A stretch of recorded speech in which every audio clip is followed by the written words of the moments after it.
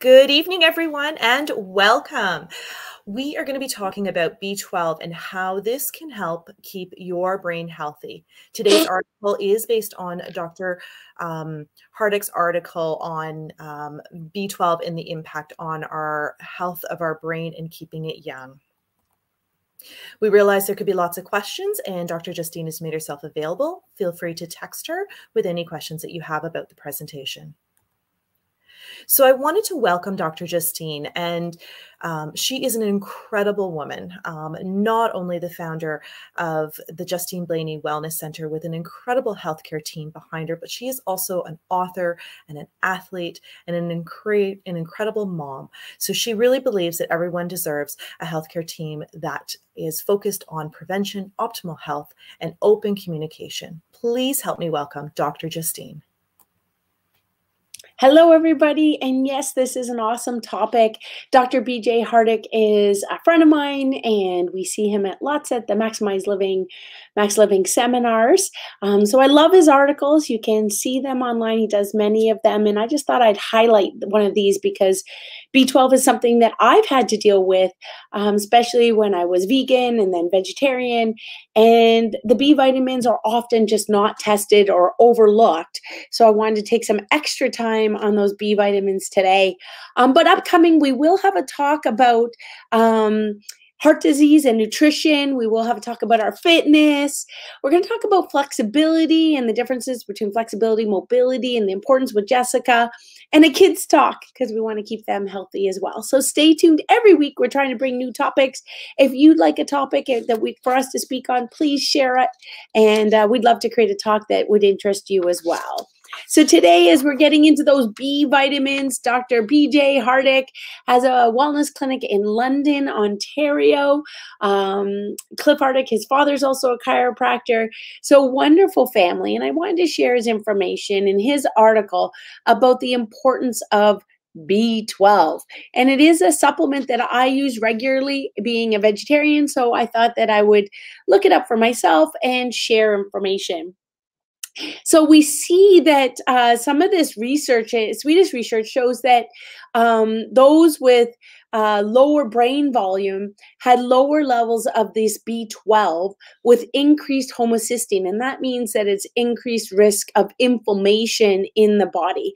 So B12 and homocysteine are often supplements to help with staying young, having brain activity. But you will see through this presentation how you can get the foods naturally, how you can use supplements, and how you can have your B12 tested and the different ways to be tested. You're also going to we're going to look at how do you feel or not feel if you have a B12 deficiency. So some of the research, this is from 2010, they showed that slower brain atrophy, almost sevenfold in individuals, in adult individuals, if they had lower B vitamins, the folate, the B6, B12. So very, very important to have our B vitamins checked and our homocysteine checked if we want to see and try and prevent challenges with our brain function as we get older. Now, B12 deficiency is not normally a huge problem in North America, but it is in other parts of the world. But there are people who are suffering silently. They don't realize that they have low B levels. With the fact that Alzheimer's dementia is going up, I know that I've had 2 grandparents with Alzheimer's dementia in the family, and it's really stressful as the young people trying to help those with Alzheimer's. It's a huge cost on our healthcare society, but more just as an emotional cost to the family when your loved one is not remembering things. Near the end, my grandfather didn't even remember if he turned a toaster on or even just how to eat at the end. So B12 is super important for all functions in our body, but definitely for brain activity, and good reason to check it. Hey, how are you doing? Are you somebody at risk? So if we look at the impact in Canada, you'll see that, dementia is affecting over 500,000 people. They expect this to almost double in the next 10 years. We know that it's growing on a regular basis, and definitely affecting over 50%, 65% of our seniors. And eventually it ends up being 1 in 5. So if we think of our families, that's at least one of us in our family. If you think of a nuclear family and grandparents, huge costs to deal with dementia and Alzheimer's, and to get the supportive care that you need, or the homes that you need. I know in the end, my grandfather needed 24 hours supervision. So, it's affecting all of us. There's a lot of stigma around memory and Alzheimer's and dementia. It requires a lot of caregivers. It requires a lot of patience and finances. So this is a big deal to understand. Are you at risk, and do you have any B12 or B vitamin deficiencies? So it can be underdiagnosed. Some of the things that you may have no symptoms. You might just have low energy. It may be affecting your ability to make red blood cells. You could have B12 only vitamin that has cobalamin. So then that's going to affect nerve activity, which is so important as a chiropractor because we're looking at the nervous system. So what we know is that B12 affects every nerve function in your body. So it's super important to be able to see as a chiropractor, or to have your blood work checked. And we're going to go over some of those tests today. Now, if you have symptoms, some of the things you might notice is just mood changes. And a lot of times we blame that on the stress of the world, stress in our family, stress of finances. But there could be a true deficiency affecting our fatigue levels, our anxiety levels, our mood, depression, our focus, our memory.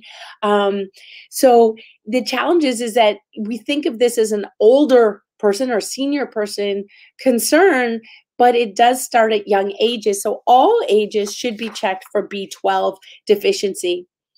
It's often missed because it's just not tested regularly. You actually have to ask more often to have your B12. Often the range that they expect is really, really too low. And some of the blood tests are not able to find it. Some of the different ranges, it's confusing between the Canadian stats and the US stats, but when you get your blood work, it usually says, here's the range, and then this is where you are, and it'll have a category that says high, low, or it says nothing.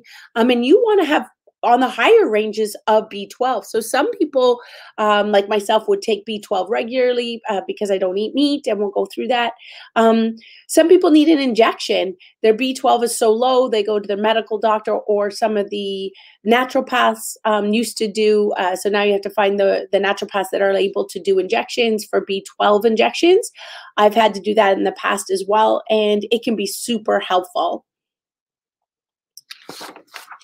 Some of the traditional challenges with the testing is that people could look like they have normal B12 tests, but they're not measuring for B12 sensitivity or the total B12 serum levels. So some of the tests that are better, you can go look the Holo TC or the MMA. You can see that at the bottom of the slide. Higher sensitivities for biomarkers of B12 because they measure the active B12. And sometimes you're going to, if you're concerned about this, specifically if you're vegetarian or vegan, you may want to make sure you're requesting a higher level test. Or if you have low B12 in the regular test, you may want to request for the higher levels. Now, here are the main ways to get the B12, and it's meat, and I don't eat meat. Poultry, chicken, I don't eat chicken. So this is where, if you're not eating those things, you want to get checked more frequently. Eggs, fish, organ-raised dairy, you can get B12 in there, but you can't, as a true vegetarian, only eating vitamin plants, get enough B12 because the plants don't make it. So vegans, vegetarians are much higher risk for this deficiency, as much as 50 to 80%. And certainly I was one of them, so that's why I take a B supplement. Some of the studies show the vegetarians have 2.2 times higher death rates from mental and neurological studies. They found that this can happen even with kids as young as 6. So young children who are in vegetarian homes, vegetarian diets, they also have to be able to have their B12 checked, because certainly you want that to help their cognitive development. So as you can tell, being a vegetarian, I'm not against being vegan or vegetarian, but it takes more work to be able to get your proper protein, to make sure you're getting your proper B vitamins, your supplements. It does mean that you want to be checking your levels more frequently, perhaps if you're not eating meat and those organ meats and chicken. Others that are higher risk: smokers, alcoholics, people with kidney concerns, GI concerns, other areas of gut inflammation, IBS, chronic health conditions like Crohn's and irritable bowel are certain areas where you want to be able to, again, getting your B12 checked, because maybe you're not absorbing it as well as possible. Different medications, proton inhibitors, metformin, some of the different medications you want to check with your pharmacist, your medical doctor. Can that be affecting your B12 levels? And then, of course, get that checked. Pregnant women could also need a higher levels. So again, when getting blood work, to have it checked, are you getting enough? Are you absorbing your prenatal multivitamin? Because maybe that's not the best vitamin for you and you're not absorbing the nutrients that you need. It's complex. I mean, this is big stuff and certainly not going to cover all of it, but you may not be getting it from your food properly, even though you think you're eating meat, organ meats, fish, or chicken, eggs, you're eating all the foods. So you think, well, maybe I don't need to get checked, but there's areas that could be affecting your absorption. So insufficient stomach acid, high levels of detoxification, having any autoimmune concerns can affect your B12 absorption. Some symptoms, if you are deficient, like I said, one of the symptoms is no symptom. That was me. I didn't feel lack of energy. I didn't have any skin conditions or dizziness. But I wanted to review some of the symptoms, because sometimes we think it's related to something else and we don't get our B12 checked. So one of them, for example, is joint pain, muscle aches, and weakness. So as a chiropractor, this is some of the things that we see on a regular basis: lack of energy, dealing with stress. And it's easy just to blame it on something else, not necessarily what's happening today with COVID, but with stress in our homes, stress at work. So very important to understand that can affect these joints, these muscles, our energy levels, our digestion, our moods, anxiety, depression. Inflammation may affect our tongue, or tingling and numbness in our hands or our feet that doesn't follow a dermatome or a nerve pattern. Troubles with breathing, heart conditions, and breathing conditions. So that can get confused with asthma or other stress-related concerns. Some of the tips, I talked about that we want to eat, meats, free range, wild meats if we can, wild fish, organ meats. But again, if you're vegan or vegetarian, that's more difficult. And that's why you can get foods that are fortified with your B vitamins to try and make it easier for yourself. Or like myself, taking a regular B supplement. Now, remember that B supplements are all not regulated. So you have to find a good B supplement. And then you also want to make sure that it is working for you. So just because you take a supplement doesn't mean you say, okay, yep, I'm good. No, you still want regular checkup with your blood work. I eat eggs and fish, but I still know that my B values are too low. So that's why by getting it checked, I know that I still need to have a B supplement. And then I realized I wasn't taking enough for my absorption. And same thing happened with vitamin D. So by having regular checkups with your medical doctor or with your naturopath, you can say, okay, yes, my vitamin levels are at a high enough level for me to be able to function at my best. So highly recommend that you know that your supplement is working for you and you're getting the best quality supplement. And that definitely, that information can be done with your naturopath. We have Dr. Udani in our team. I highly recommend her to do a consultation, to meet and greet with her. Those are free. Ask some questions, and then you can do an examination. She can order this blood work in order to be able to have your B vitamins, your D vitamins, your minerals tested to see if you're at appropriate levels. So where's this B vitamin come from? Supplements come from. There are two main types of supplement: cyanone, cobalamin, and methylcobalamin. The cyano is the most common, but it's inferior in quality. The methylcobalamin is more easily absorbed and assimilated. And guess what? It's confusing when you go to a health food store and there's all these different types of products. So definitely get the advice you need from the professionals. It does have to be balanced with other vitamins. So this is one of the things that I have noticed over the years. Just personally, I might up one vitamin and then that lowers the value of another supplement, because they do have to work together. And so to know how you get these balances, it is important, again, to check all of your different supplements to make sure that your body's absorbing whether it's a B complex or a B12 properly, your folate properly. And in this slide, Dr. BJ talks about not confusing your folic acid with your folate. The folic acid is a lot cheaper. So again, it's super important, if you're going to invest in supplements, get good quality supplements, because many of the products on the market today are not regulated properly and can have a ton of filler in them.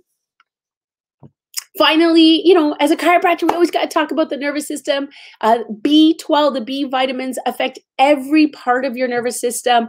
Your nerves from your brain all the way down to the lower spine control everything in your body. So if B12 affects your nervous system, then your nervous system can affect any organ, from how your brain functions, your memory, your focus, your hormones, your moods, your sleep, to how it affects your thyroid, your blood pressure, tingling, numbness in your hands, affects your joints, affects your organs, affects your digestion, affects tingling, numbness in your feet. Super important to make sure you have the right values. And that's why, as a chiropractor, I'm an expert at finding and removing those subluxations, pressure on the nervous system. But we still need, with Maximized Living, to take care of the 5 essentials. We need to maximize our mind and managing a stress. We need to maximize our nervous system, taking the pressure off, removing those subluxations, the pressure on those on the nervous system and on those joints. We need to maximize our nutrition, and that's why working with a naturopath and checking our nutritional values, checking our minerals, checking our vitamin values is super important. And then we need to maximize our exercises and minimize the detox, the toxins in our body.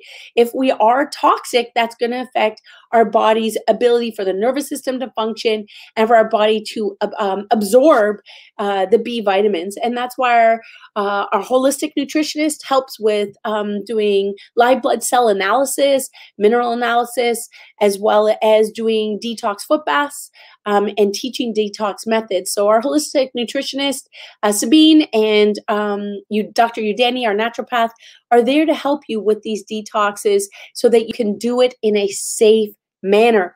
Many people who do a detox end up sick all over, achy all over. So you want to be able to do it in a safe manner and be monitored along that detox pathway. So just concluding, the B vitamins are super, super important. And the most important lesson we want to learn from today is make sure you get the proper testing.